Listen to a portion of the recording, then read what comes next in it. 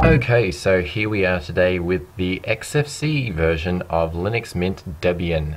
Now this came out about a week ago and it is the Debian based version of Linux Mint, but this time it's running Xfce 4.8 on the front end. Now Debian and Xfce, as we have seen before, makes for an extremely lightweight distribution, and I'm going to confirm that by having a look at how much resources this is using. It is fully installed in a virtual box, and I must say it runs lightning fast even though it's inside a virtual box. So here in the system monitor we are using not even 100 megabytes of RAM, and I've already been playing around with this system for a little while. So it's a very lightweight distribution indeed, and the good thing about this particular distribution is that it's not shying away from the heavier applications. So because of the fact they've been able to make the system so lightweight, they've been able to put more run-of-the-mill applications in here instead of having to cop for the lighter weight apps. So here we've got the standard Xfce menu, and under accessories we have pretty much the same software selection as per Linux Mint GNOME edition, with the exception of the Thunar file manager, which of course is standard for Xfce distributions. Now the theme of course is Linux Mint. It looks very minty indeed, particularly running along the Mint 10 theme. We've still got the same icon set and everything else. Their GTK icon theme is very cross desktop environment compatible. So we've also just got the standard Linux Mint applications here, just same old really, which is quite an achievement that they're able to load the same old on a distribution for light. And it's really quite an achievement that they can get the same old in a distribution and pack it right down so it's fitting under 100 megs of RAM when it's just idling. That is quite an achievement. So big props to the Linux Mint team for providing such a lightweight but easy to use distribution. Ideally, I reckon this is the way distros should be. They should really keep the desktop environment out of the way and offer you the best applications you possibly can. A lot of the lightweight distributions out there, they give you a very lightweight desktop, but at the same time some of the applications are pretty lame at times.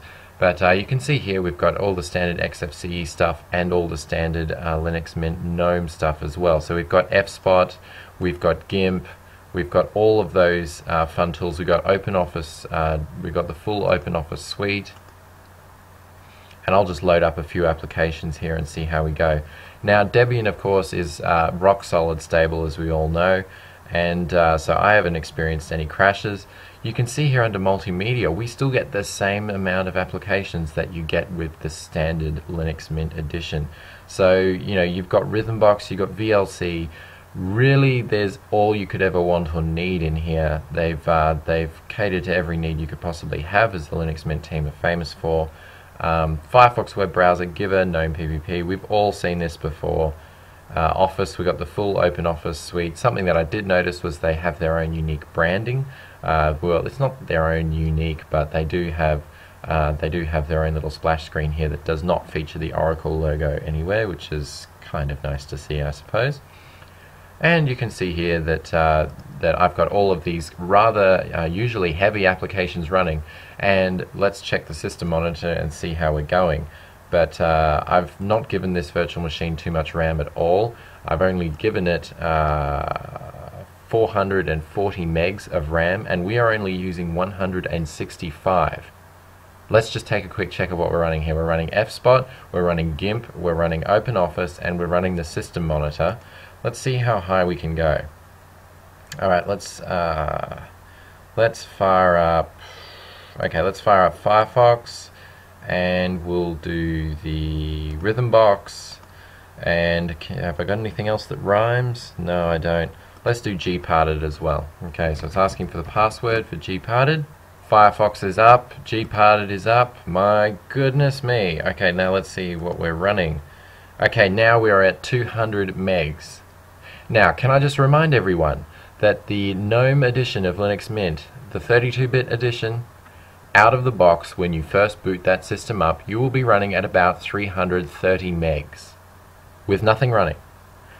This, we have nearly the heaviest applications we can muster: Firefox, Music Player, OpenOffice, the GIMP and Fspot all running, and we are only using 209 megabytes of RAM. So that is a true achievement, and it's definitely an ideal distribution for the older hardware. Now, something that I will add is, because it's Debian, it's not quite as easy to use as what Ubuntu is. You do still get the famous software manager that Linux Mint provides, and they have not skimped on any of their configuration tools that of course have made Mint famous. So along the bottom here you'll still notice we have the update manager, network connection, etc. So you can still install all your favorite applications through the software manager, like Adobe Reader, like Chromium web browser, Dropbox, all that fun stuff. It's all here. It's provided in a very coherent Debian desktop. It's extremely lightweight. They have not skimped out on the applications here at all. It's a very impressive release, and it's a real testament to what is possible with something as modular as what Linux is. So of course you do get Synaptic Package Manager as well, and you will be asked to grant permissions for it. And look, there's not a whole lot more I can say. We'll check from the which repositories we're pulling from. So let's see, we've got Debian testing. That's where we're pulling from. We're pulling most of the software from Debian testing. We are also pulling from Debian security and Debian multimedia. Now I imagine also we have the Linux Mint, we've got the Linux Mint repositories enabled here as well. So what we might do is just have a quick look to see what comes from what. So you can see here we've got most of the we've got the Firefox stuff coming from the Linux Mint. We've got Thunderbird, we've got VirtualBox, we've got the Ubuntu font family has also been backported into the Debian version. Yeah, honestly, they've got all the applications you could want here. You've got Opera, Picasa, Skype, VirtualBox. Those are all things that are kind of hard to access on Debian. They've made it very easy here. So this is true for the main Debian edition, LMDE, and it's also true for this one. But this one is definitely one for the older computers. This is capable of running on a computer that's, oh look, 10 years old, even more. You can see here we've got all the games and everything you could possibly want, Alien Arena, you name it. They've got the best Debian repositories here enabled. You can choose a local mirror. You've got all the applications you could possibly want. An extremely lightweight and fast desktop environment.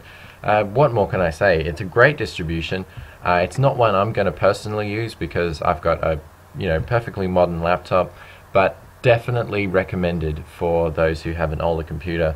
It's a wonderful lightweight distribution, and yep, ladies and gentlemen, it's Linux Mint Xfce Debian Edition.